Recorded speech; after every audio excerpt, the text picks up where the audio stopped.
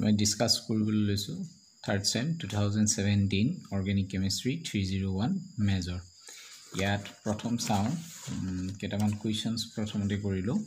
তোমালোকৰ কাৰণে ইউনিট 2 আজি মই কৰিব গৈছো ইয়াত খুব কমন প্ৰথম মই ডিসকাস কৰিছো question number 6 complete the following reactions and suggest the mechanism এটা reactions দিয়া গৈছে H+ দিয়া গৈছে এটো ইয়াত মন কৰিবা OH দুটা আছে গতিকে ই হৈ গল ডায়ল আৰু তোমাৰ এই বিক্ৰিয়াটোত হৈছে pinnacle reactions so it's a pinnacle reaction গতিকে এই reactions কেনেকৈ কৰিম যিকোনো এটা OH হতৰাব লাগিব এসিড আছে সো এসিডে সদায় ইলেক্ট্ৰন বেছি থকা সাইড এটা চুজ কৰিব গতিকে ইলেক্ট্ৰন ইয়াটো বেছি আছে গতিকে OH দুটাত এটো আমি চাও কেনেকৈ কৰিব পৰা যায় সো ফাৰ্স্ট তুমি যেটো কম্পাউন্ড দিয়া আছে হেতু আমি ড্ৰ কৰিলো সো ইয়াত এটো ইয়াত আছে গৈ OH এইখিনিত কাৰ্বন ইয়াত আছে OH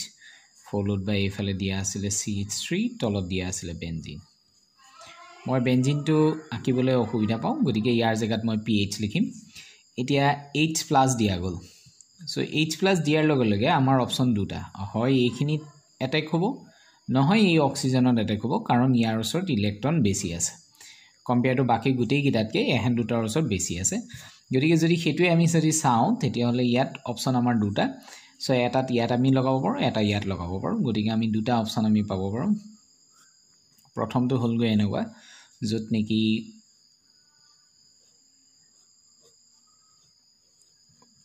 OH2 to the power plus OH ইয়াত আহিব CH3 তলত আহিব বেনজিন এতিয়া যদি এটো ব্রেক আপ হয় ইয়ালে গুছি যাব আৰু গুছি গলে আমি কি পাম ইয়াত আহি গল প্লাস ইয়াত OH থাকিল ইয়াত Me আৰু ইয়াত আহিলে pH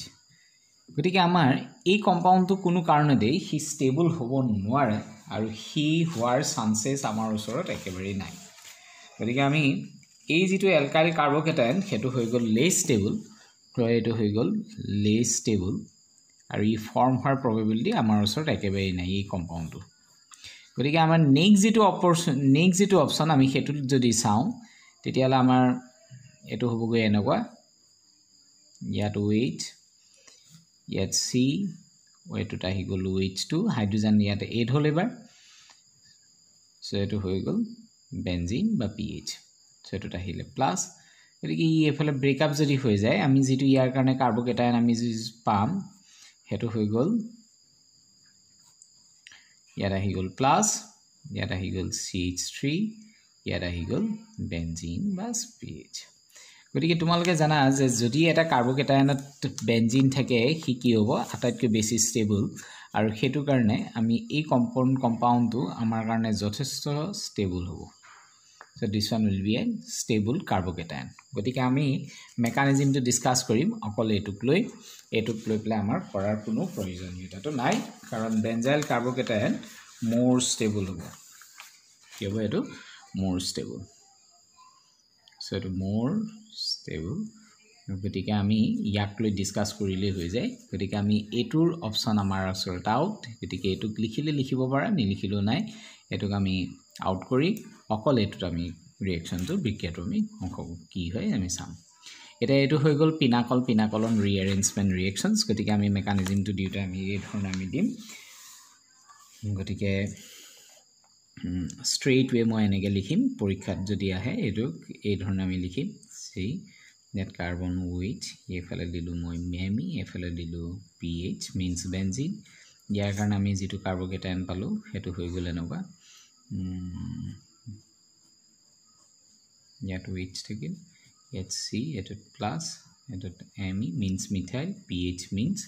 benzene আৰু ঠিক একেদৰে এফালে যদি যাম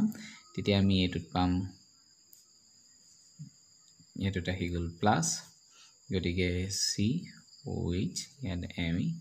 ইয়াত আহি গল pH গতিকে এটো আমি ক্ৰস দি দিলু means এটো লেস ষ্টেবল আৰু ফৰ্ম নহয় এটো মোৰ ষ্টেবল আৰু এটুক আমি ৰিঅ্যাকশনটো আমি স্টাডি কৰিম ইয়াত So next step on ami এই যেটো part তাৰ পৰা আমি alkyl group to migrate ho jehetu etu base stable gotike benzene will not be migrated aru yat migrations group hobo etut yat actually ring expansion hobo gotike etu ring expand gotike ring expand hoar loge loge ami yat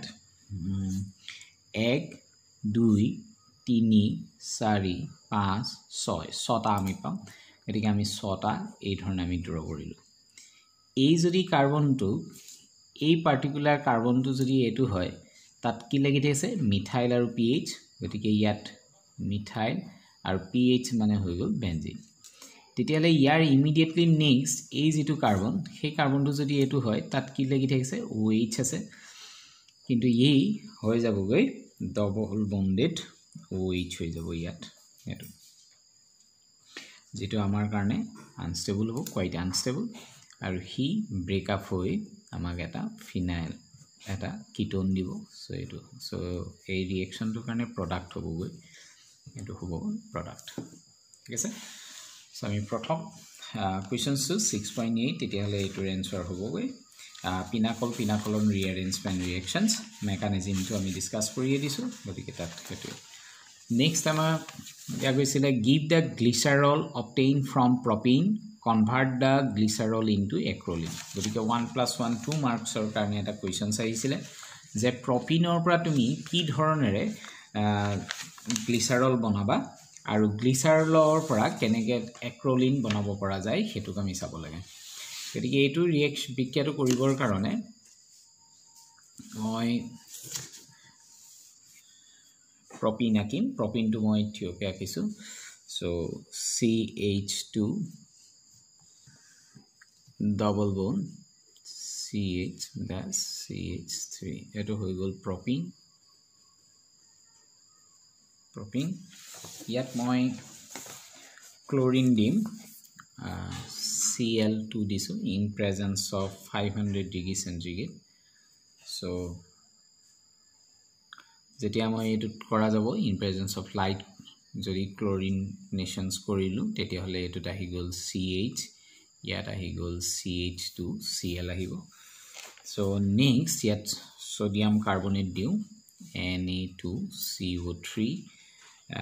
150 degree সেন্টিগ্ৰেড আৰু under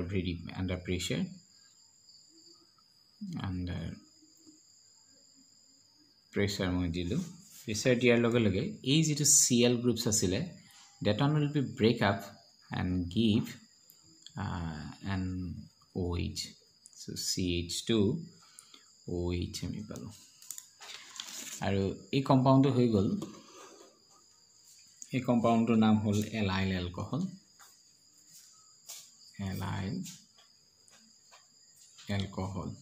so allyl alcohol ami titiai kom jetia ইয়াত double bond থাকিব আৰু immediately next এটা carbon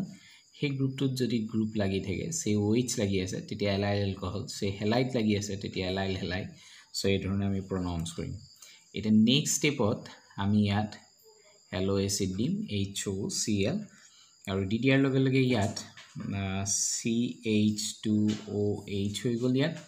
আৰু ইয়াত আহি গল CHCl ইয়াত আহি গল CH2 OH আৰু ইয়াক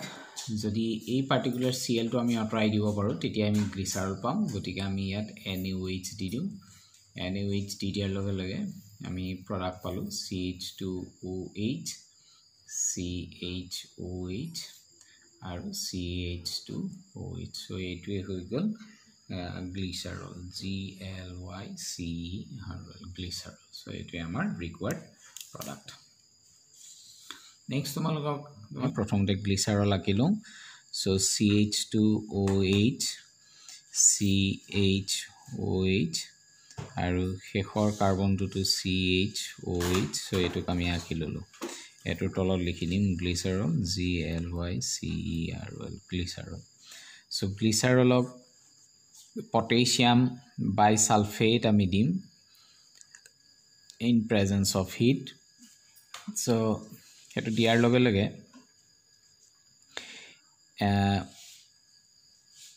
ইয়াৰ OH ইয়াৰ Hৰ লগত AOH ইয়াৰ Hৰ লগত আতৰি গুচি যাব গতিকে আমি প্ৰডাক্টটো পাম এনেকুৱা CH2 ডাবল বন C ডাবল বন C ড্যাশ OH আৰু H আমি পাম so সেই কম্পাউণ্ডটো further undergoing tautomerization 1 2 3 থকা হাইড্ৰোজেনটো ইয়ালে গুচি যাব এই কাৰ্বনটোলে যদি হেতুৱে হয় CH2 ডাবল বন আছিল কাৰ্বন ইয়াত আহি গল হাইড্ৰোজেন আৰু ইয়াত থকা এই ডাবল বনডাল ইয়াত যাও গুচি যাব গতিকে C ডাবল বন দিলো তাৰ মানে হাইড্ৰোজেন গল ইয়াত ডাবল বন আহিল ইয়াত আৰু বাকি এটো গতিকে এই কম্পাউণ্ডটোৰ নাম হল এক্ৰোলিন ACROLEIN এক্ৰোলিন গতিকে আজিৰ কোৱেশ্চনছ আমি 2017 question number 6A আমি সলভ কৰিলো